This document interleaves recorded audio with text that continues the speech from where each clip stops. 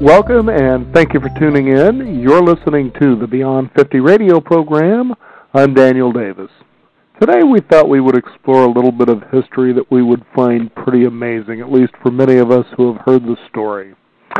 That's right, there are some fascinating stories within human history that deserve to be explored and mostly remembered, and many of them etched into our minds. Most recently, one of the greatest steamships ever built, passenger liners that many people are familiar with, is the RMS Titanic. That's right, this was something that was built to be a modern marvel of engineering of the sights that nobody had ever seen before. She carried 2,224 passengers and crew on her maiden voyage, and on the night of the 14th of April in 1912, at approximately 10 minutes before midnight, struck an iceberg and within 17 minutes had sank.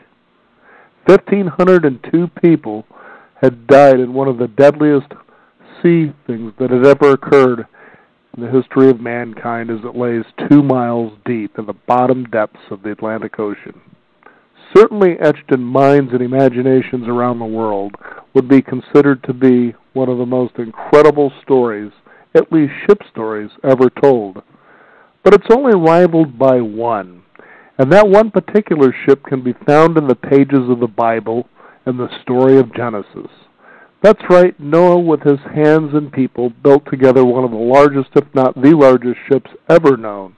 According to some reports, this ship would be more than 3 football fields long and more than 2 football fields wide, housing pairs of animals and humans in one of the greatest floods known in mankind's history. But the question about Noah's Ark simply isn't, did it exist, but where is it today? We do know where the Titanic is, but yet Noah's Ark has yet to be found.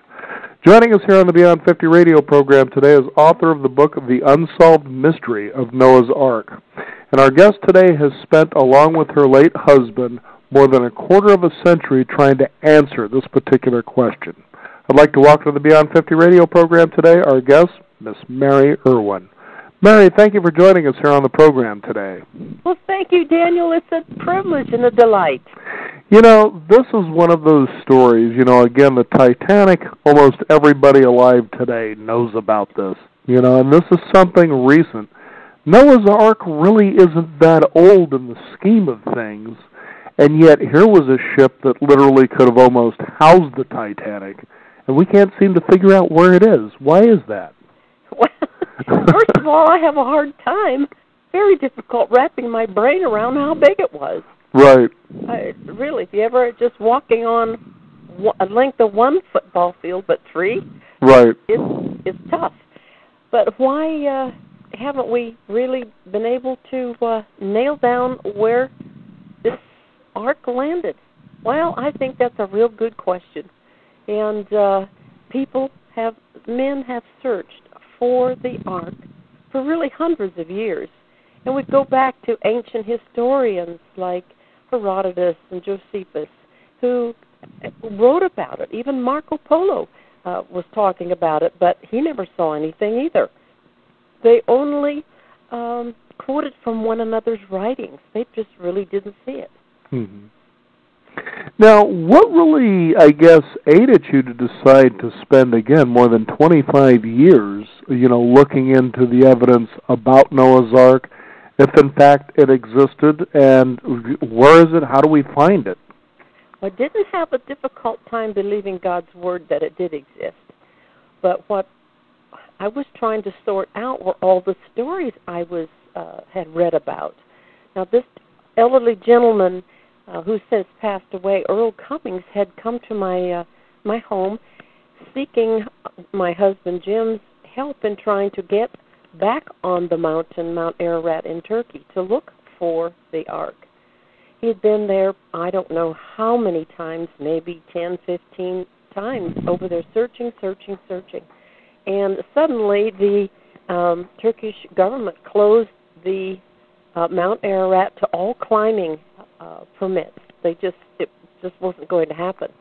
So Mr. Cummings came to my home to ask Jim if his fame from being an astronaut, did he think that maybe they would open the mountain for him and some climbers.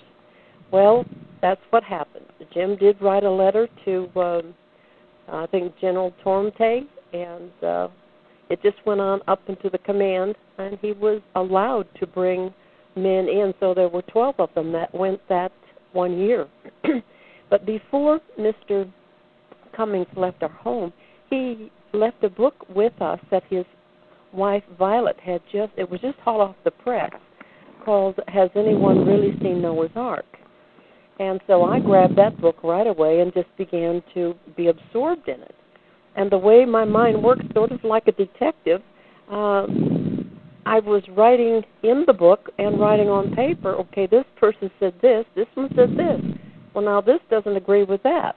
So it was difficult for me to try to sort out who saw what and whether they were telling the truth or not, or whether they were just fantasizing. Whether they did see something, I didn't know. But later I found that since Mount Ararat is a volcanic mountain, there are many fracture patterns in the rock, and it is so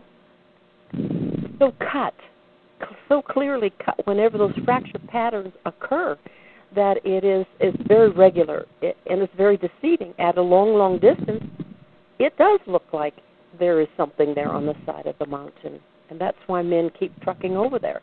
Mm-hmm. Now, first of all, let's talk about Ararat, because this is where it is alleged that Noah's Ark ended up, okay?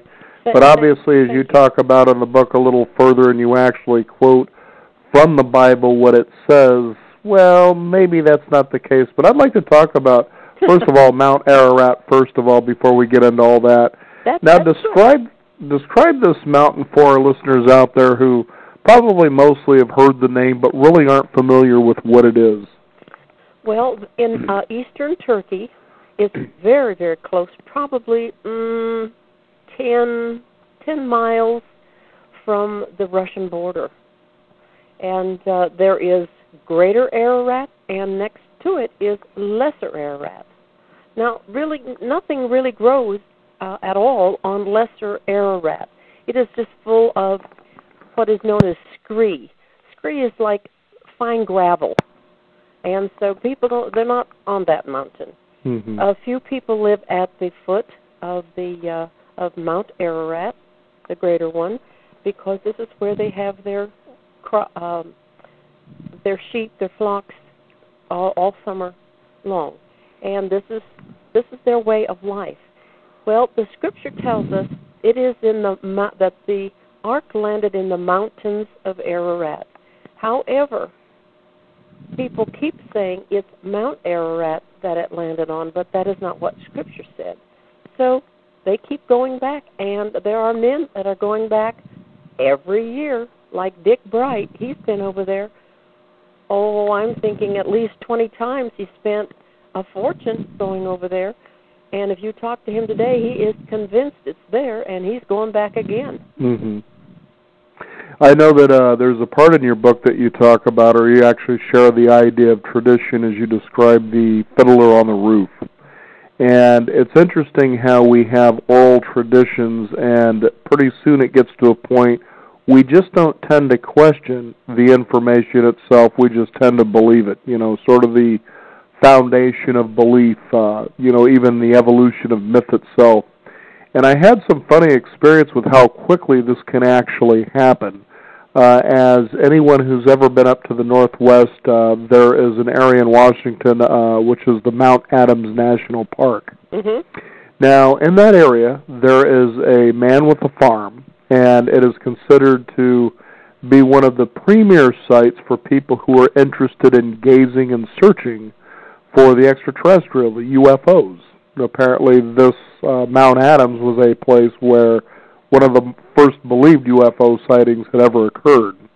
And so this guy has a farm. It's been featured on radio shows countlessly throughout the years. But you can go out to this man's farm, and sure enough, on the gate, is featured on Coast to Coast radio. This is the UFO place. You can come out there at night and look for UFOs. He's got a great view of Mount Adams off in the distance. And if you don't see any UFOs, what you will experience is, celestial views that are just breathtaking, to say the least. But what was interesting is the night that we happened to be out there seemed to be a helicopter that decided to go out to this area and was hovering in a particular area, and pretty soon before you know it, the owner of the farm is saying, well, that seems awfully unusual, to see something like this. And the man's been there for quite a long time and describes how there might be some climbers that are stuck up there and so forth, and how you need permits even to fly a helicopter. This was at about 11 o'clock at night. And so he started this, but slowly what you started hearing other people do is pick up a piece of this story and revalidate it, and revalidate. Pretty soon they were becoming experts about this one little incident. And I found that really funny because you can see the same thing in something like this, but this is powerful and has a lot of history behind it. You are right, Daniel. And interesting in Scripture in Mark 7, chapter 7, verse 13, it actually speaks to what you just said, is that making the Word of God of non-effect through your traditions. So it's traditions, and it makes God's Word of none effect.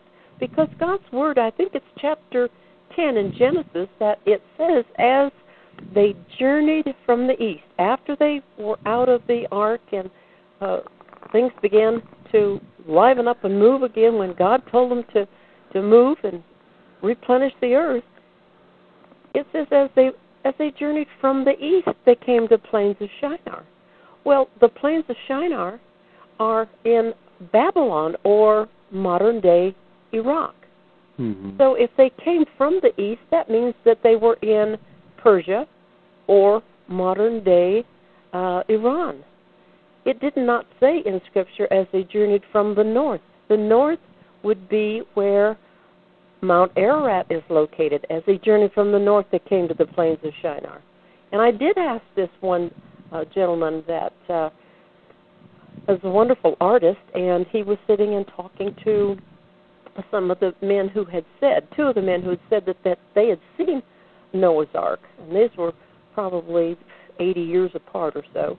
And I asked him, I said, why, Alfred, are you insisting that it is on Mount Ararat when the Bible says as they journeyed from the east? Now, this man is a Christian, and his parents were missionaries. And yet he's still stuck on Mount Ararat. He said, well, maybe it landed on Ararat first, and then they went to Persia, and then to the plains of Shinar. And I'm holding my head thinking, now, wait a minute. If that was so, God's Word would have said so.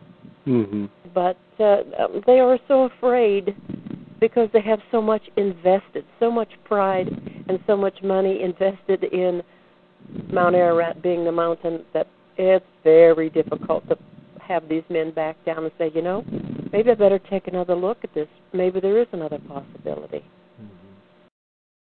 Now, first, let's go ahead and explore Noah's Ark itself. We're touching a little bit about where we think it might be or why it isn't where a lot of people believe it is. But first of all, talk about, how it was constructed according to the Bible, the size of this, and what it was really for. Well, it was for just exactly what was placed in there. Mm-hmm. Noah had preached for 100 years for the people to get their heart right with God. And God had spoken to Noah and told him, you build an ark. Well, what's an ark? I had someone on a radio interview the other day that said, why are they always making Noah's Ark look like a Spanish galleon? And I said, well, because they didn't go to the source, which is the Scriptures, or go to Strong's Concordance and find out what the word ark means. Ark is a box. It's rectangular, just like the Ark of the Covenant was rectangular. And so God told them to build this ark, build it out of gopher wood. Well, we have scratched our heads and dug and tried to locate what is gopher wood. What was gopher wood then probably is what is known as cypress today, because cypress trees grew very, very tall. And I did some research on that and put that in the book, too. And because of the cypress is a very hard wood. And then they pitched. God told them to pitch it on the outside and the inside to make it waterproof. And then at the appointed time when it was time to get Noah and his family into this ark of safety, God began to supernaturally bring in the animals 2 by 2. And of those who were clean, that were a little more, had to have sacrifices afterward, there were more. Now, but does it state what type of animals, or was it just everything that was pretty much in the local area? You know, I don't think we know that, Daniel. Okay. I really don't think that we know that. Not that I have observed. Right. And they could have been very small animals, male and female. Mm-hmm. Because you always love how it's depicted. You see a pair of giraffes, a pair of lions, a pair of hippopotamus. How are these creatures ever going to live together for 40 days and 40 nights without getting after each other, you know? And well, it was much less the cleaning that's got to be involved in something like that. It was longer than that, Daniel. They were shut up in the ark for a year. A year, okay. Yeah, that you're just talking about some of the rain. Mm-hmm. But no, they were in there for a year before they all were let out and the land was dry. Well, realizing that this ark was probably 3 stories, that probably in the lower part was the zoo, so to speak, and anything that was below like that in the dark, I think that it's very possible many of those animals were in a hibernation state. Fascinating. Now, what I really liked were some of the stories that you brought up about people who had claimed to have actually seen the ark. Mm-hmm. And again, we're back to stories again, but no real physical evidence, so to speak. But there was a piece of wood from one. Tell us about that. Oh, yes, that was a story of Ferdinand Navarro, the Frenchman.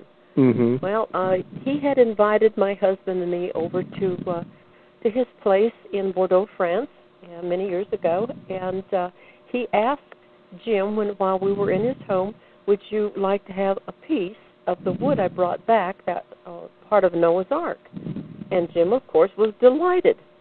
So he went whatever his little hiding place was and sawed off a piece of wood and brought it to my husband, and then Jim brought it home and sent it off to a company, an organization that does this type of scientific analysis.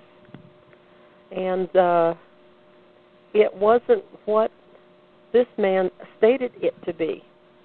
They were able to determine that it was a white oak.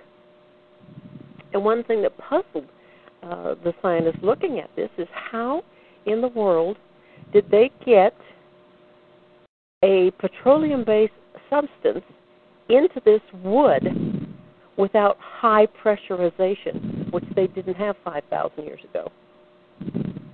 And so there were some questions which made Navarro look kind of foolish, and yet he swore it was. Well, it wasn't until Mr. Cornuke went over there probably about 8 years ago, and he met an old gentleman someone introduced him to, and he said that Navarro had come to him, asked him to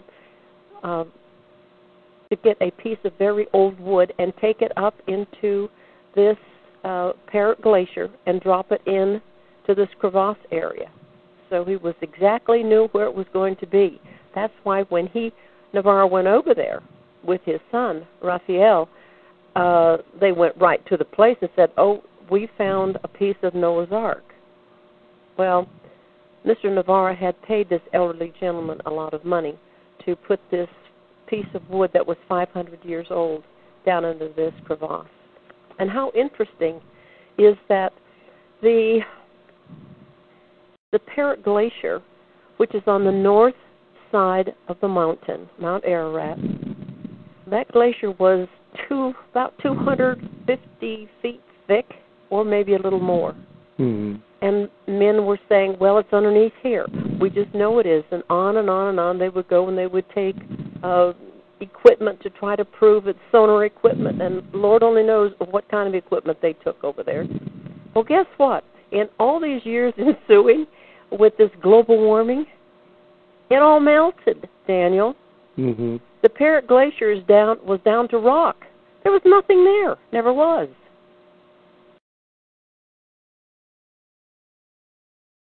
And it just kind of leaves you wondering, will it ever be found? But now, one of the funniest stories that I found in here, too, and as you alluded to earlier, as Noah was, I guess, channeling the message of God about what to do, is it kind of coincides with the power of prayer and listening for the message. And that was the story of Ron Wyatt, where you did the very same thing, and it had occurred during a sort of a prayer sermon, whatever it may be called, that this guy might have ended up stuck and probably dying in a Saudi prison. Now let's talk about the character here of Ron Wyatt. Well, I know that he was one of your favorites, according to what you wrote. But this was a guy who had claimed, to know where it was, and but never can seem to get there. So he had tried to convince my husband that God had revealed to him all the secrets of the universe. and I'm sitting in the back seat of the car with this man as he picked us up from the airport in Tennessee, because Jim was speaking at his church, I guess, that night. And I said, Ron, you've really asked me to believe a lot of things. It's not that God can't show one man all the secrets of the universe, but I kind of doubt that he did. Right. And now, what's the use of the rest of us? Apparently, I made a mistake in thinking that he was a psychiatric nurse. That is what I was told. But someone has tried to straighten me out and said, no, he was an anesthesiology type of nurse. I thought you were going to say psychiatric patient, but okay. Well, I won't go there, but he was one slick operator. And whatever his nursing abilities were, I don't know. And it doesn't matter to me. What matters to me was his character. Mm-hmm. And he would claim all these things. Well, he found a man who was a marine salvage expert. And they went over there together to Turkey. And this site that's called the Darupiner site, the reason it's called that is because it was a pilot, and that was his last name, Darupiner. He spotted this flow in the side of, the hillside. And it's probably 20 miles, I think, south of Mount Ararat. And Ron Wyatt went to Turkey to convince the Turkish government that this sighting that was shaped like it looks like an almond, just points at both ends, and yet the Bible says it was an ark. It didn't have a prow. It was rectangular in size. This outflow, this upcropping in the mud had points on both ends. Well, this wasn't a sailing ship. It wasn't going anywhere. It just had to float. Right. Anyway, so this man who was a salvage expert, he went with Ron, and they went and gridded out the whole thing, and they did experiments, and he says there's iron. Well, isn't it interesting to know that Noah's Ark was built before the Iron Age? Now, how could that be? So everything was just falling. But Ron Wyatt had managed to talk the Turkish government into building a tourist site there, saying this is the remains of Noah's Ark. So it's a moneymaker. It's on the highway, It's just right off the highway. It's like you would see any little tourist trap going down some highway in America. Now, it's interesting because you really, I guess you approach this subject with skepticism because you would have to, just so that you can be sure the evidence that is brought before you seems to just have some legitimacy. And, as a result, you had these interesting stories that you brought here in the book together, and the way that you went about corroborating just how much of what they were telling you was true. And in most cases, it just had to be, like dealing with location. Well, how could you say that you've seen it here and you were herding sheep, for instance, at the base of Mount Ararat when there's no food or any good drinking water? And then there was the question of being able to helicopter to a certain level or elevation to be able to take these pictures. I mean, there were a lot of ways that you just kind of went about this to just verify whether what they were saying was true. But there was one particular one, Ed Davis, that you talked about, where he seemed to be one of the first, at least from all of the other ones that you were sharing in here, that really checked out. Tell us about that. Yeah, that man was fascinating, and I'm only regret is that I never got to meet this man, because I would have validated everything that he said. He was with the Army Corps of Engineers in the Second World War, and they stationed him in Iran. At this point in the Second World War, Russia was our ally, and so we needed to help that war effort because the Germans want to come in and crush Russia and take that too. So we went in to help them along with the Brits. The Brits and the Americans basically were occupying Iran at that time. So we were bringing a lot of road work, a lot of supplies up through the Gulf. They were building roads from the Gulf straight so they could bring shipments in there, or by boat, or then they were flying in also. But they were building roads from that point right into Russia. And so Ed was with the car, like I said, Corps of Engineers, building roads, and they were building buildings and barracks and what have you. And to build roads, you had to use dynamite. And in this dynamite explosion, it shut the waterways off to the Kurdish people. Well, now, if you go back and look at the map, there's a mountain range in between Iraq and Iran, and it's called the Zagros Mountains. Well, right on the probably at the edge of the Zagros Mountains, it would be it would be western Iran, would be right there at the Zagros Mountain area. That's where he was stationed. And in that mountain range were peaceful people. And he called them Lurds. But because he was a Texan and had an accent, the men who were questioning him thought he said Kurds, because that is what the people are called that live at the base of Mount Ararat. That used to be Kurdistan. Huh. And so what I was wondering in my head, talking to Bob Kornuk, I says, Bob, he kept calling them the Lurds, because Bob was there at that particular meeting, and he heard Ed talking.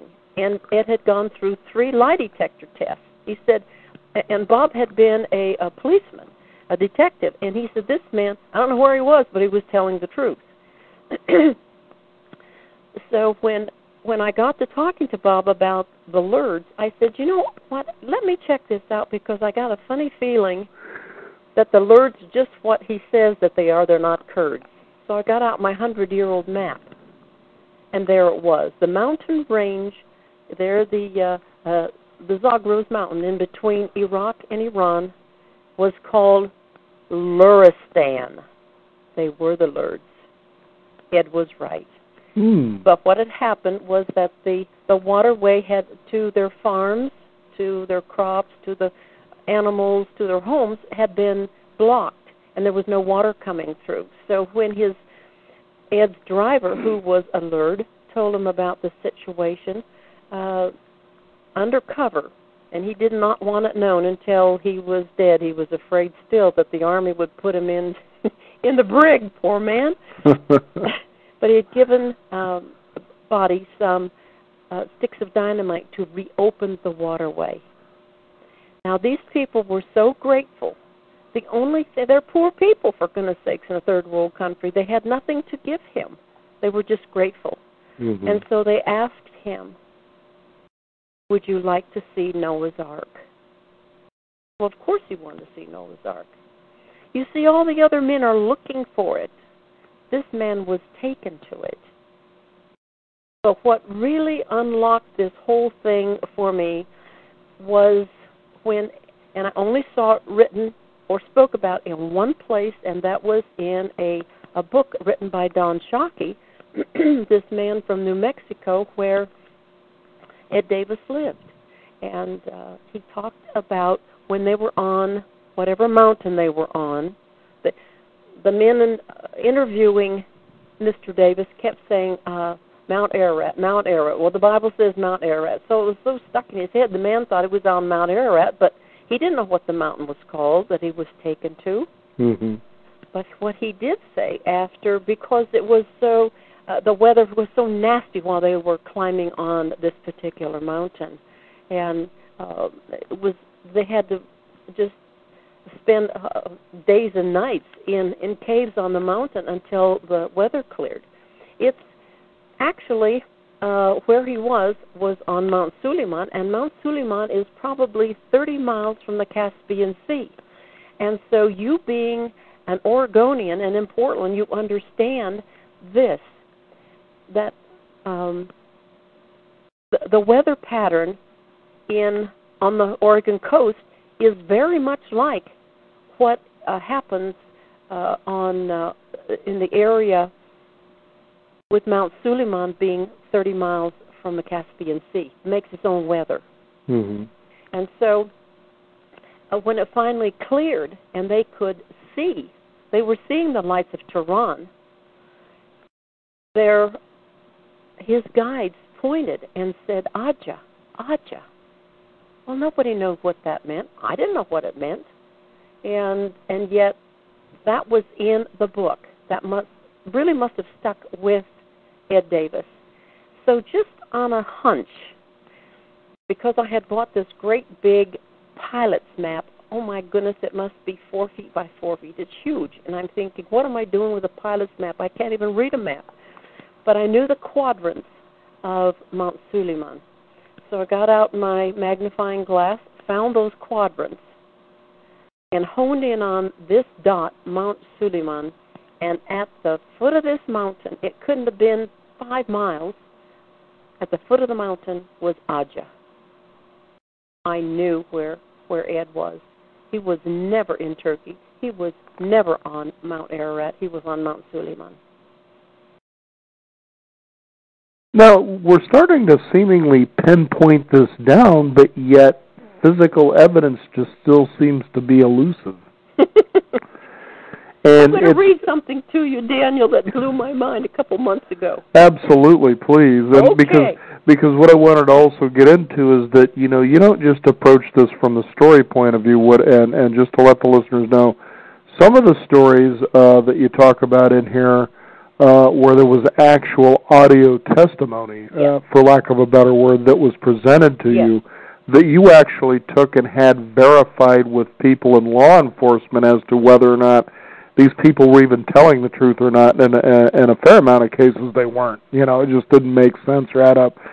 Then you even take it to the next level where you even scientifically approach the physical evidence, like, for instance, if this great ship was made of wood, maybe it rotted and has been destroyed by now, but you actually looked into petrification and immediate petrification of the wood, which means that this would have turned, or at least a fair amount of it, or some of it, to stone, which means there would be physical evidence. You would be able to find this, and it couldn't really be destroyed. But go ahead, before we get into all that, and read what you came across here just a few months ago. I did. I was I was on the internet Googling it and trying to find a Noah's Ark toy for someone. And what I saw on one website just made my mouth drop. This is what it said: Noah's Ark found in Iran. I thought, what? I clicked on that, and you'll never guess what picture came up. I couldn't imagine. The cover of my book. And my book wasn't even out. I'm thinking, wait a minute. Who's scooping me? It just blew my mind. Think you'll be doing a series like Harry Potter, I believe. You better get the penning. I'm reading this, and this is what it said, and this comes out of Iran. It says, Iranian officials confirmed today that they found Noah's Ark. A team of top Iranian archaeologists discovered the prominent ancient boat at just over 13,000 feet on Mount Suleiman in Iran's Elburz mountain range over the weekend. It is absolutely certainly Noah's Ark, said Tariq Iqbal, president of the Quran Archaeological Search and Exploration Institute based in Tehran. And it says the photos that they had taken of this prow-shaped outcrop made of petrified wood emerging from a ridge in the mountains. We have had thin sections of the rock and identified the ancient wood cell structures, Iqbal said. Iranian leader, you're going to like this one, Iranian leader Mahmoud Ahmadinejad said, this proves that Noah's Ark came to its final resting place in Iran and proves that Iranians are God's chosen people. Well, how about that? I was stunned. And it almost sounds like what you have read were actually excerpts from your book, as I was just mentioning the petrifying part. Absolutely. and then yesterday, a gentleman sent a note to me, email, and I need to get back with him because I want to know where he found this information. He said, you'll find this interesting because you have talked about the waters being warm or hot in the ocean, and it has something to do with the only way you could have the amount of ice and snow over the thousands of years was that if there was a land mass and warm ocean waters. I'm thinking, wow, really? So I have to get back with him and find where that is cited from. I would have loved to put that in the book, but I didn't know it. Yeah, because that's the other thing I kept thinking myself, too, is did this occur, and it's just a leap. The Triassic period, when the land masses were together, where you would have had large areas of warm water, for instance. Yes. I don't know. But, again, like I said, you hear like with Ed Davis's story, he was taken to the Ark, apparently. You pretty much located where he was. Yes. Yet, when you go to zero in, where is this thing? I mean, this is an enormous thing here. It was. For crying out loud, look, if you can find a fossilized leaf, you sure in the heck could find an Ark. Daniel, it's not in one piece anymore. When Ed Davis saw it, it had broken in two. Right. Okay? Now, you have to understand that if it did petrify on the outside because the water in certain areas was very hot because of the volcanic action that was spewing up these poisonous cocktails of gases and so forth, and it was very hot. And when this underwater, it's like a small submarine. I think it was the Japanese that sent that out about 7-8 years ago, and they did that IMAX theater on it, which boggled my mind. These vents that come from the, I don't know, looks like the center of the earth to me, but it looked like a very large pipe, and coming straight up because they had photographs of it. At the top was this soot, like dark soot, and they did take the temperature and said it was 700 degrees Fahrenheit. So if it was that hot in certain places and spewing out acids and sulfur, which these underwater volcanoes do, that can start petrification. Mm-hmm. Now, if it was starting to be petrified, then that's the outside of the ship, Mm-hmm. because it was pitched. Pitch can be petrified. I found that out, and that's in the book through my granddaughter's professor at college, and she was taking a chemistry class. All I did was write 2 formulas. I wrote one formula was for tar, pitch, or bitumen. The other one was for petrification. I said to my granddaughter, ask your instructor if the top formula can be turned into the bottom formula. That's all I want to know. And I didn't write anything else on it. I wanted this to be pure, coming from her. And sure enough, she said, yes, it can be with some heat. Uh-huh. I don't know how hot. I never did find that out. But with heat, it would destroy the hydrocarbons, and what would be left was petrification. Mm-hmm. So it could petrify on the outside, the tar, but it would not have seeped through to the inside of the ark, because if it had petrified on the inside and the outside, it would have sunk like a rock. It just wouldn't have happened. It couldn't have happened. Mm-hmm. So therefore, if it was going to be petrifying, it had to be in that warm water, or in some areas very hot water. But you have to understand, too, with all the fish in the sea, they didn't all die, because at first I was kind of mocking this idea, thinking, oh, yeah, right. I can just see all these fish belly up, big and little. But it just couldn't have been that warm or that hot in all the places, or the sea life would have never survived it. Now, is it possible that perhaps the story of Noah is just a metaphor, and that perhaps maybe the ark never got built? Daniel, if I can't believe that story in the Bible, then I can't believe any of God's Word. Mm-hmm. I either have to take it by faith and trust what God has said in His Word, or I don't want anything to do with any of it. I can't trust any of it. Mm-hmm. But I know that I can take His Word all the way to the bank. And this is in the first 5 books of the Bible.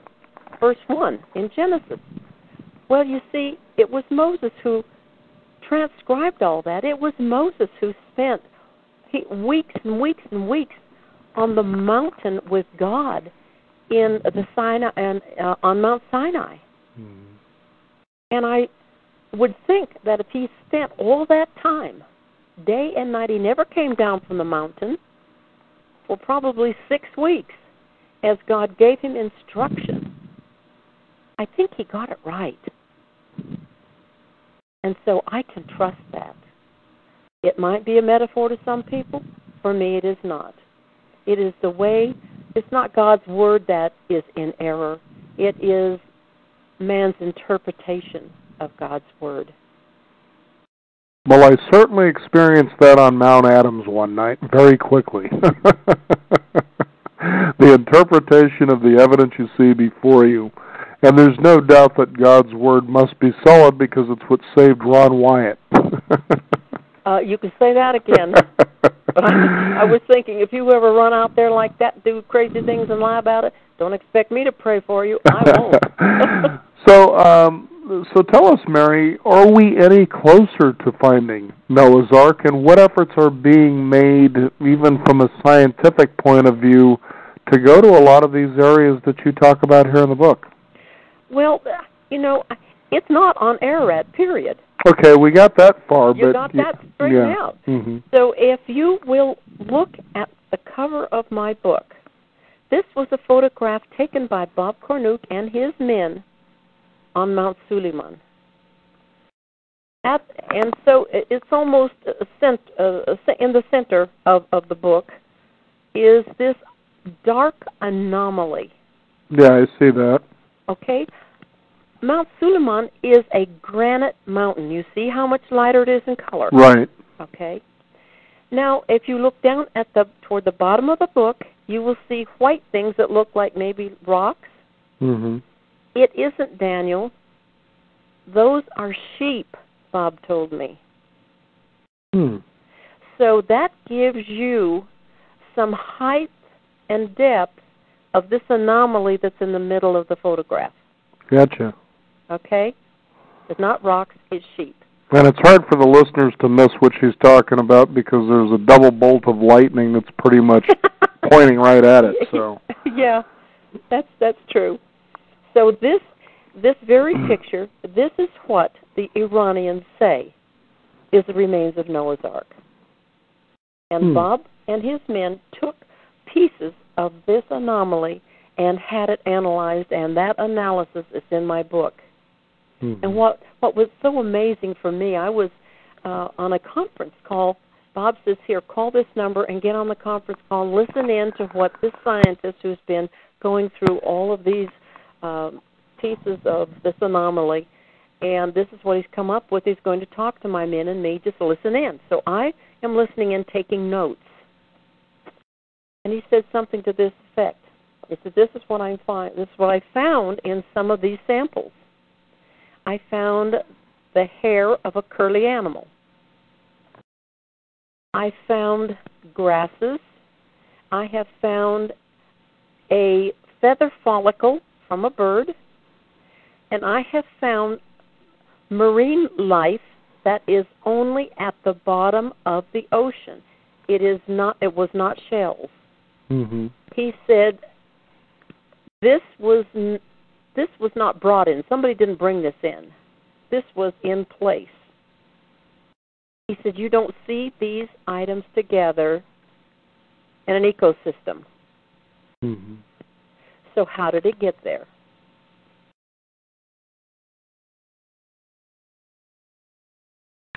It's a fascinating story. It's the unsolved mystery of Noah's Ark, and I do know that one thing you do talk about is how there is a lot of money to be made, especially on an unsolved mystery.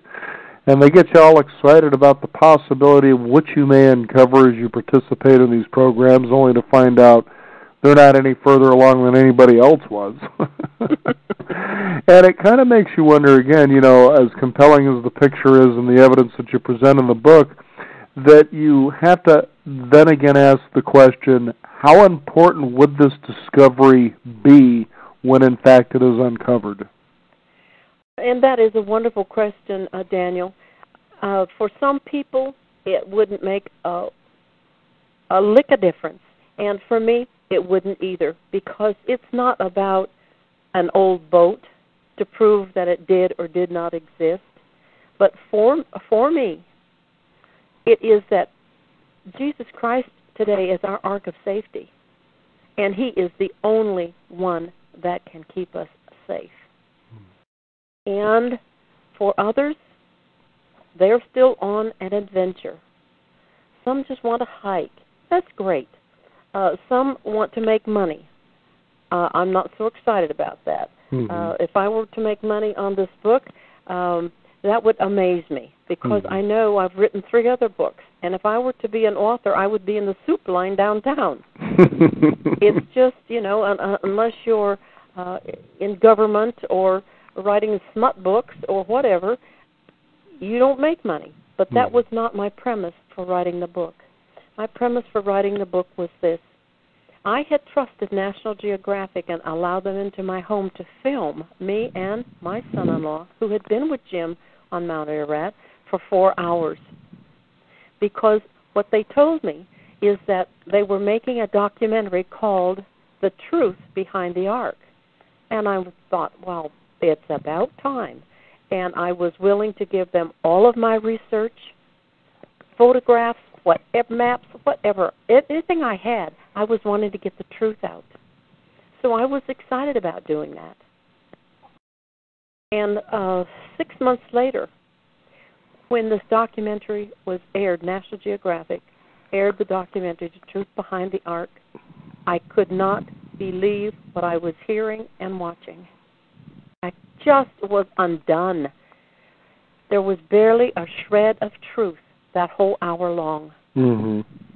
And what they had succeeded in doing or tried to do was to make Christians look like they had been weaned on Mesopotamian folklore therefore making us look like real buffoons. Mm-hmm.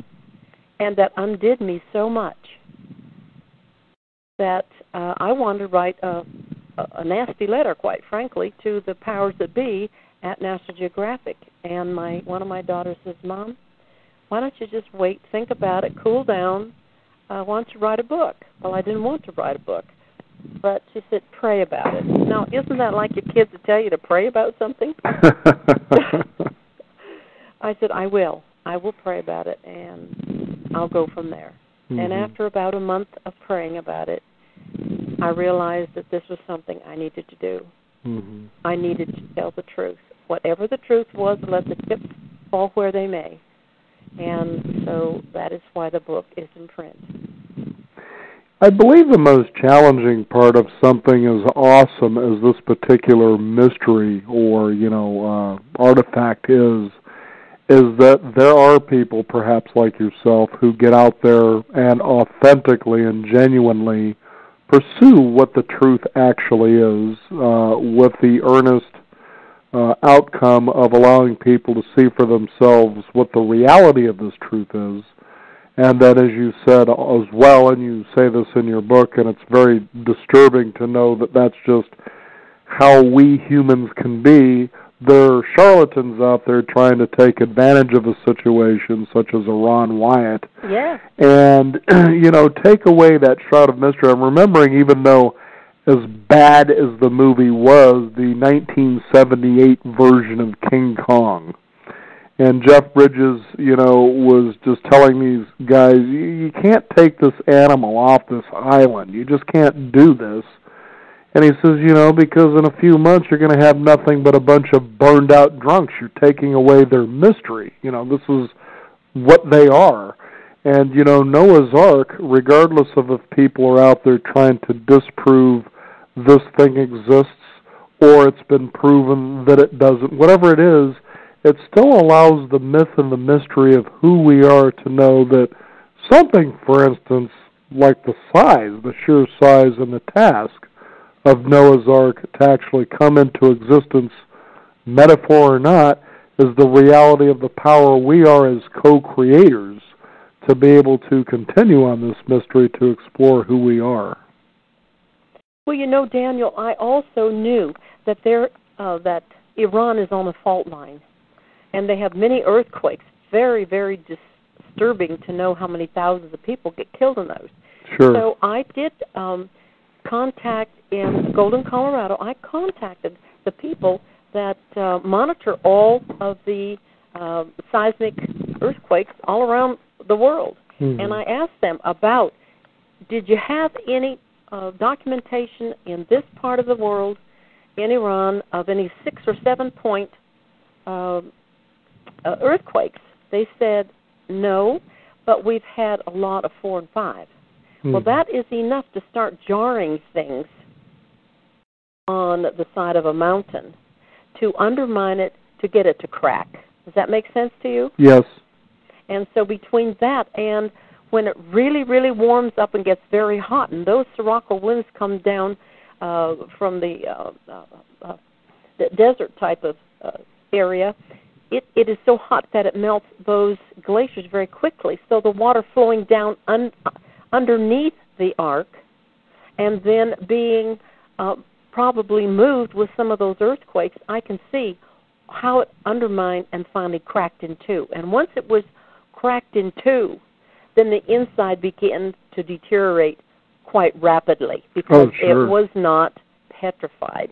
Mm-hmm. Does that make sense? It totally does. Okay. Mm-hmm. I just, for some reason, there's a term in India that pops into my mind called Lila, and that is the idea that God likes to play hide-and-go-seek. And this certainly seems to be one of those things. I do exist, but you're going to have to look for me. Sometimes I think that's probably not too far off. So, Mary, tell me, how much are you going to continue to pursue this till the end of the days, or how does the continuation of the research of Noah's Ark? I don't think I have anything else to research because as I prayed about it, I said, before it was ever published, I said, okay, God, are there any other stories you want me to take on? Mm-hmm. Because this was at his guiding and directing, and I was willing to do more if that's what he wanted, but that's not what he wanted. Mm-hmm. So when he shut the door, I said, okay, I've shut the door, and as far as I'm concerned, I have the answer in my heart, and I can't help what other people think or don't think. I'm not going to put my neck out there any more than Bob Cornuke is and say, yeah, that's the remains of Noah's Ark. But you know what? The president of Iran already did that for me. I know with the brief amount of time we have left, there was one I was interested in pursuing that you talk about here in the book, Carola Kotz. Uh-huh. And the reason is because you describe this person who has produced apparently something of 300 pages or better. Correct. And tends to not just simply from a scientific point of view pursue this, but almost from a mystical side as well. And that just seemed very interesting to me. Well, I was very selective in what I took out of her manuscript with her son's permission because some of it did sound mystical to me. Mm-hmm. And I was just too overwhelmed after reading 350 pages. I think, oh my goodness gracious, I can't put this in my book. But I was very selective because I know that the woman did have visions. She did see some things, and what the visions she had absolutely matched what she had already seen physically, which when she was stationed in Iran working, and her flight from Baghdad into Iran, and she saw that 20 years later in a vision and didn't know what it was, and she had to sort it out.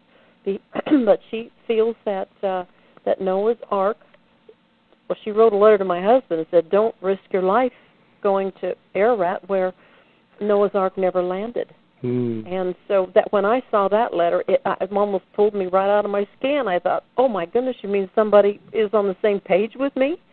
And so this all began to unravel until I contacted Carola's kids. She had passed away, and the son had all her research, boxes of books. I think she had done this for over 20 years herself. Mm-hmm. But she had gone at it from a different point of view than I had, and so I wanted to be able to pull in some of the things that she had seen or that she had researched and had validated. So I found it was interesting. Well, what we do know is that Easter is around the corner, so for all of us, we can find something that's a little easier to search for, and that's Easter eggs. That's right. Forget about Noah's Ark. It's not on Mount Ararat. Mary, we want to thank you so much for joining us here on the program today. Is there a website people can find out more about this from you? Yes, actually, I do have a website. Okay. It's the title of the book, but leave the word "the" off. Okay, Unsolved Mysteries of NoahsArk.com. That's correct. Unsolved Mystery of NoahsArk.com. Really enjoyed reading this, and just what an air of enjoyable mystery this all is, and it's very compelling, and it's kind of like the Edmund Fitzgerald. Just will it ever be found? Mary, thank you so much for joining us here on the Beyond 50 radio program. Thank you, Daniel. We want to thank you, the listeners out there. We put a little bit of mystery into your life, and one of them is search for us, beyond50radio.blogspot.com. That is the number 50. We do have a free weekly e-news update. You can find out more about that. And also the Unsolved Mystery of Noah's Ark as well. Our guest today, Mary Irwin. Thank you again for joining us. I'm Daniel Davis. This is the Beyond 50 radio program, and remember, live your day past halfway.